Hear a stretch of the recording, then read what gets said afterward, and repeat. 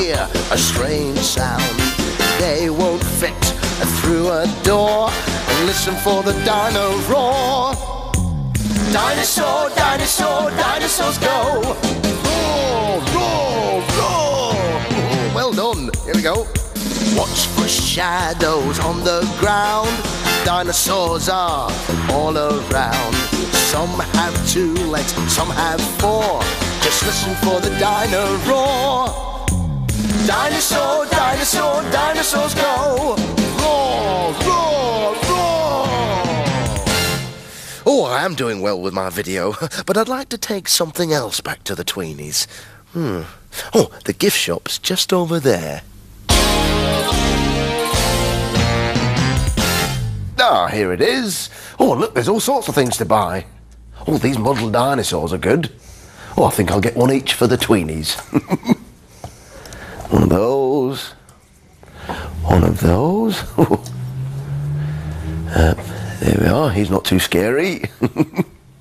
And one of these, I think. Oh, they've got books as well.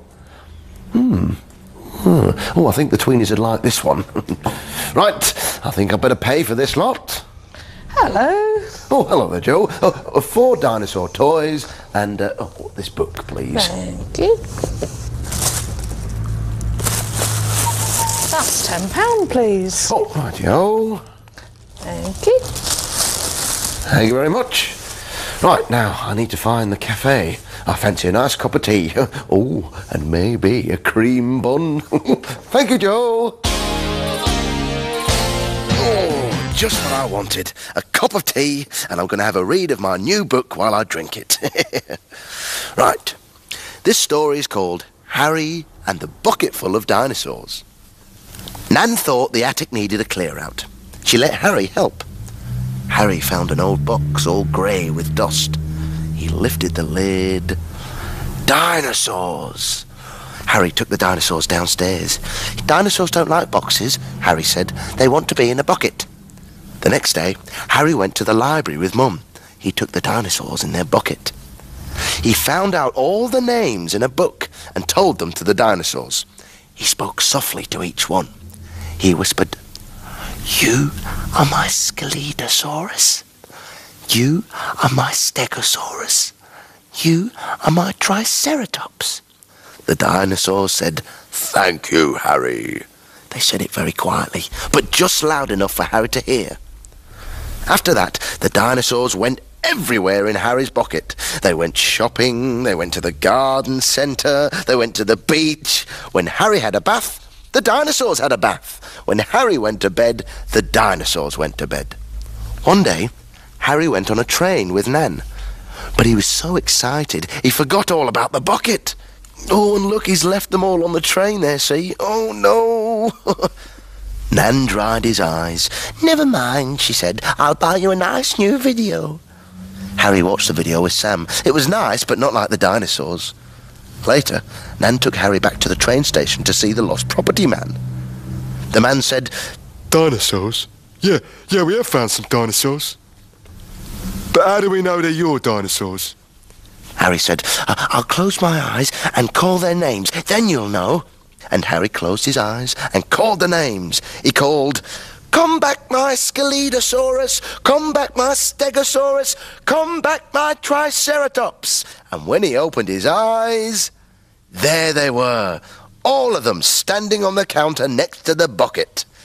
"All correct," said the man. "These are definitely your dinosaurs, definitely." And the dinosaurs whispered to Harry.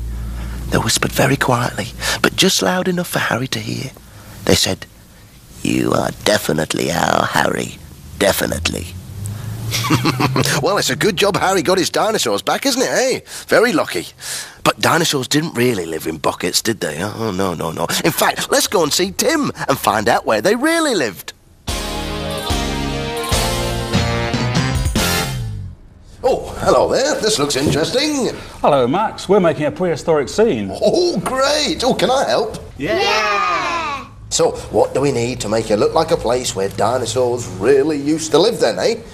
Well, dinosaurs lived in the forests, so we need lots of trees. Like trees, right?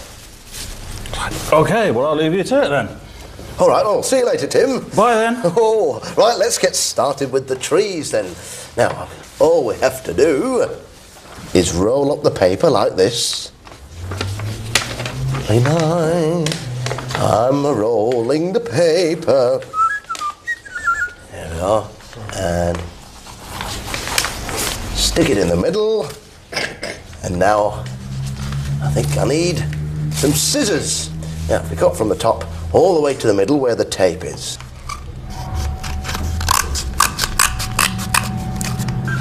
There we are, there's one cut. And two cuts. And I think we'll do one more over here. Hey, like that. And now, here comes the magic bit. Pull the top away like this. Pull the paper out. And there. We've got a tree with lots of floppy branches. Well, that's one tree anyway. But we've got lots more to do, so let's get making.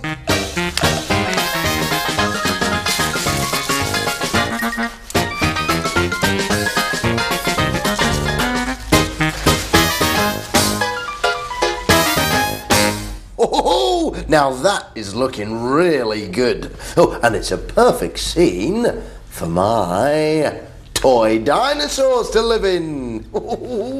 There we are. Into the land of the dinosaurs. They've got water, land and trees, boulders and sky. Oh, I'll tell you what though, I'm glad there's no dinosaurs nowadays. Oh, imagine bumping into one on a dark night.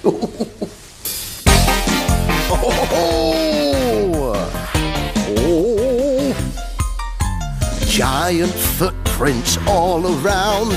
You may hear a strange sound. They won't fit through a door, so listen for the dino roar. Dinosaurs, dinosaurs, dinosaurs go. Roar, roar, roar. Watch for shadows on the ground. Dinosaurs are all around. Some have two legs, some have four. Listen for the dino roar. Dinosaurs, dinosaurs, dinosaurs go. Roar, roar, roar. Hear them crashing through the trees. Can you hear my trembling knees? Tyrannosaurus, Stegosaurus and lots more. Just listen for the dino roar. Dinosaurs, dinosaurs, dinosaurs go. Roar, roar, roar. The weirdest creatures ever seen. They were pink or browny green. Clomp, clomp, hear them roar. Just listen for the dino roar. Oh, dinosaurs, dinosaurs, dinosaurs go. Roar, roar, roar. Stopping slowly, there's Triceratops.